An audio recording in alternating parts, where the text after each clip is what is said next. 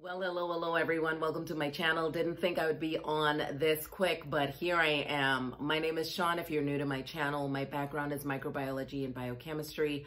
I bring science to beauty, and I am also a luxury YouTuber.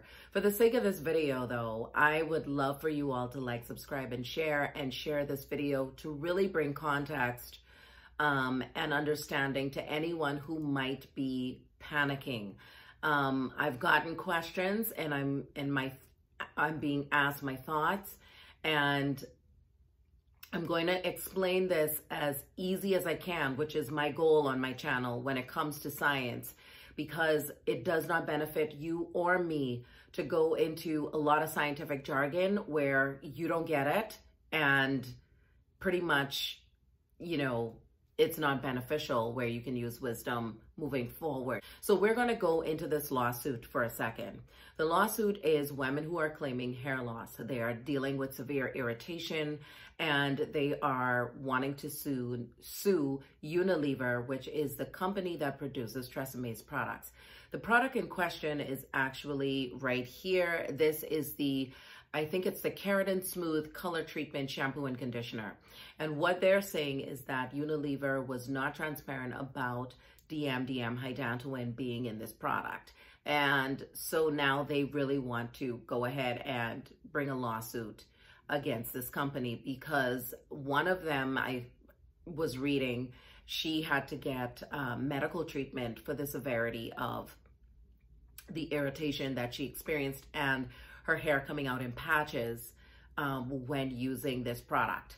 So to put a lot of fear mongering to sleep early, because friends, we are already dealing with a very stressed climate as it is.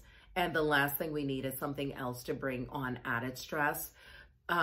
So hopefully when I give you this information, you have a better understanding where you don't have to go into your boudoir or your bathroom and throw out all of your hair care products and your TRESemme products. Okay, so let's talk about DMDM Hydantoin for a second. So when we're talking about preservatives, which DMDM Hydantoin is, it is a odorless white crystalline substance that scientists would put in wet products, especially to preserve the shelf life of hair products, personal care products, that kind of thing. DMDM Hydantoin is one that is considered a formaldehyde donor, or what we call a formaldehyde releaser. And the reason why it is added in products is an antimicrobial agent. So it is preventing microbes and mold, that kind of thing, from happening in your products. So helping to extend out that shelf life by producing slowly over time small amounts of formaldehyde. Now, yes, formaldehyde is a carcinogen, and we are all exposed to formaldehyde at some point in our day, whether it is from your car exhaust, whether it is inhaling or passing somebody who's been smoking a cigarette or tobacco, that is releasing formaldehyde. Textiles releases formaldehyde. The clothing that you buy that is pressed, formaldehyde. Okay, so it's not that it will kill you if you're exposed to small doses of it. Again, it is not about the poison, it really is about the dosage. When we think about painkillers, small amounts of poison, that's what my scientist buddy would always say, a painkiller is what it is. It's a small amount of poison that you use to help alleviate your headache. So it's killing the pain from the headache. These claims that these ladies have, it's going to be one that has to really be proven, because we've been using DMDM Hydantoin for years in cosmetics, personal care products. And, I've seen the videos that are on YouTube right now that are even African-American women using this product, and they are not experiencing any such thing. And their videos have been out from, some of them from years ago, using this same product, and there is no claim of that. Now, when we think about DMDM Hydantoin, this is one that naturally occurs. You can find it in your vegetables, your, codfish, some fruits actually have it. Again, at low doses, it is not harmful to you. In fact, where it becomes deadly mostly is through inhalation of it, right? And you end up with this mucosal irritation. 200, as low as 200 to 300 ppm, parts per mil, can actually cause, you know, contact dermatitis, whereas the moment you put it on, you start feeling like a rash or whatever happening to your skin or wherever you've been exposed to this product, to this ingredient. But if you're allergic to formaldehyde, that's going to happen with everything. If you're not, then you're not susceptible to any of this happening to you, right? And again, there's other allergens in this product that could be the source of this issue, or it could be just the stress, the current climate that we're in that's causing hair loss. We don't even know the lifestyle of these women, you know, and not to be insensitive to what they're going through, but really and seriously, you know, people are losing their hair from stress. You lose your hair from so many different things. And, you know, DMDM Hydantoin is not known to cause hair loss. It is known to cause a rash around the hair line, behind the ear, by the eyes, that kind of thing, but not to the extreme of hair loss.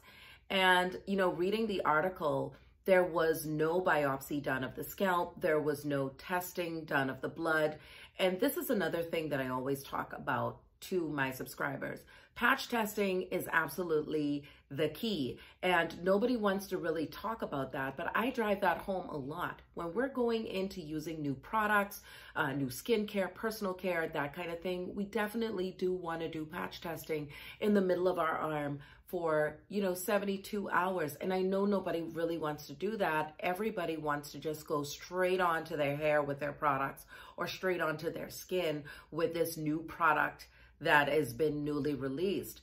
But it does really mean for us to do our due diligence right now, because we're the ones who are going to have to put in the hashtag GCHP, Good Cosmetic Home Practices, when we purchase product and bringing it into our home before using it, right? So if you're allergic to formaldehyde, if you have eczema, the key is to look on the labeling, because most manufacturers now do put their ingredients, most of their ingredients, on the label.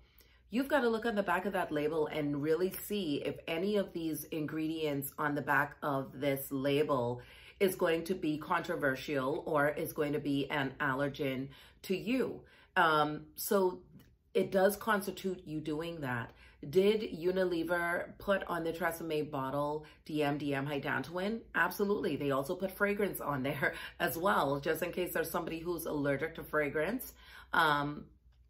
So they're very transparent on their labeling. So will this go far? I don't know. I would love to see how far this is going to go. Is DMDM Hydantoin safe? It is. Again, it is a preservative that is used to really bring about the fighting off of, you know, microbial growth happening in your cosmetics as well as your hair care products.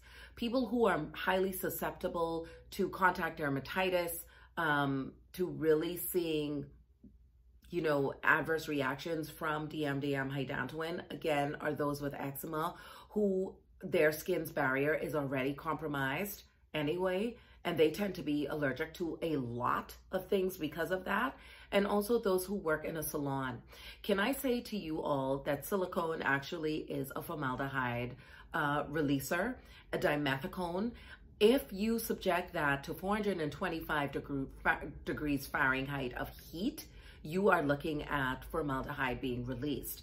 I know that a lot of salons right now are pumping the brakes with using keratin treatments and all of that because, of course, they're blow drying, they're flat ironing. So the likelihood of having a substantial amount of formaldehyde in the salon, as far as, you know, the fumes of it, is highly likely. In fact, even if they're using a shampoo that has DMDM Hydantoin or other, you know, preservatives in there that are formaldehyde releasers, they're going to end up with contact dermatitis on the hands because they're constantly in the hair and they're washing the hair and they're, manipulating the hair, that kind of thing. But is this one that constitutes hair loss? No. And even if these ladies left it on for an extended period of time, I doubt that is the reason why they have lost their hair. In fact, again, you have to be subjected to a high concentration of formaldehyde for it to really wreak havoc on a person. If you're a hairdresser, if you're, working textiles, that kind of thing. But other than that, I really don't see where this is going to fly. And it's only 2 women so far that I've read about. There has not been any conclusive tests that I've read that has been done to do a biopsy of the scalp, any blood work, which would be done through a dermatologist that would determine that. All I know in the article, it said that one of the ladies went to a dermatologist and they just gave her, a treatment for the small, bumps and the irritation that she had to the scalp. But nothing was conclusive that it was from the DMDM Hydantoin or even from the TRESemme, unless they're keeping that away from public knowledge for right now until, this thing ends up in the court of law. But it's 2 cases and they're asking for other people to come forth. We'll see. However, I don't want my subscribers to get in a tizzy about this. Yes, is there other options for preservatives in, personal care, hair care, cosmetics? Absolutely. It's not every single brand that is actually using DMDM Hydantoin. But remember, I just mentioned dimethicone silicones are actually formaldehyde releasers under the right conditions. We're not heating up our cosmetics like our foundations and stuff like that, but that just gives you a little bit of an idea. And we're using this, and people have been using silicone for years, which is very beneficial, right?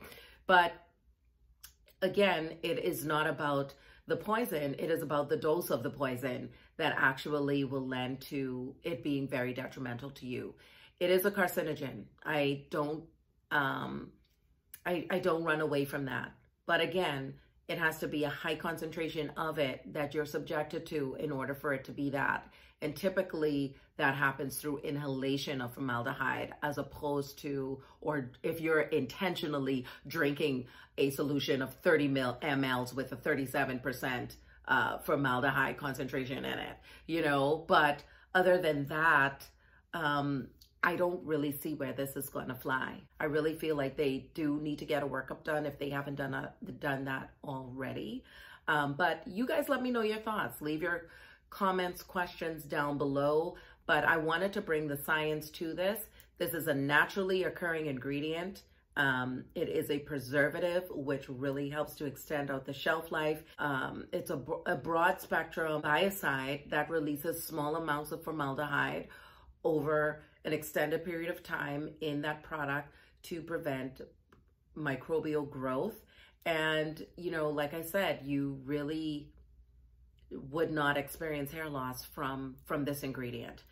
Again, I want you all to be better informed consumers. I wanted to bring the science to this. I wanted to answer your questions.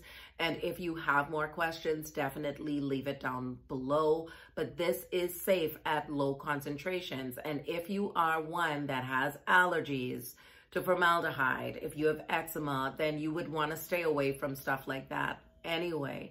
Just like if you're someone who is allergic to gluten, you have to look at the back of the package of something to see that there's gluten in that thing, or ask the questions at the restaurant so that you don't have an allergic reaction. So again, it is about us doing our due diligence, because this company has done their due diligence to be transparent that this is on the label, and they've dealt with something like this in the past. I think it was in 2014 with something to do with Suave. Yes, ask questions. It's necessary, but do we go to the extreme of lawsuits? That's yet another, hair loss is like running amok right now because of the current climate that we're in. People are super duper stressed right now. So, you know, it could be a number of things. That's what I'm saying, that could have contributed to these ladies losing their hair. But unless they have a workup done, unless they could really pinpoint that it's DMDM Hydantoin, I don't really see this being substantial or holding up in a court of law. But the discussion continues. I'm here for you all. I love you, and I'll see you in my next one. Ciao for now.